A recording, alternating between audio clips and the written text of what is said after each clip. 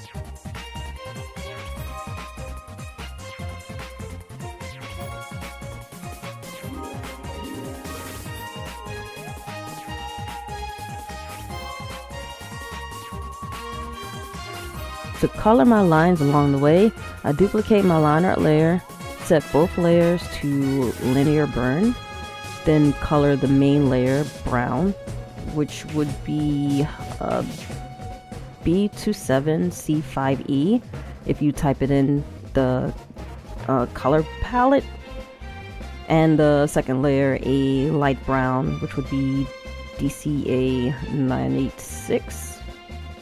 That you can also type in. You just have to go down to the color set and you'll find it at the bottom right.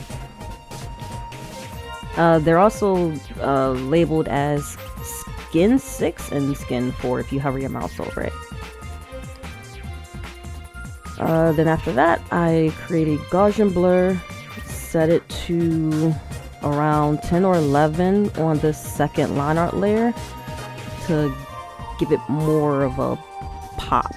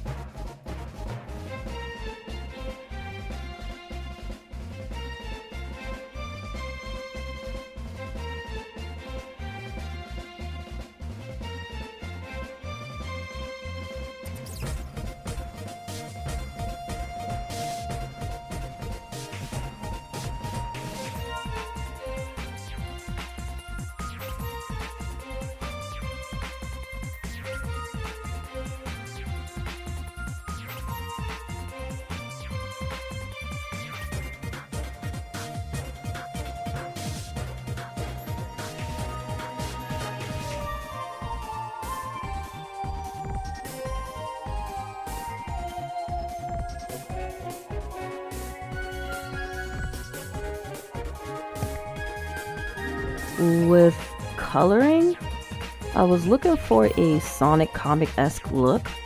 I've always been a fan of how Sonic comics are colored throughout the years, and I think I've settled on a definitive look for my art style. Create a gradient layer set to multiply for the overall feel, then cut out areas that need more light using the magic lasso and or magic wand tools, depending on what type of details I'm looking for at the moment.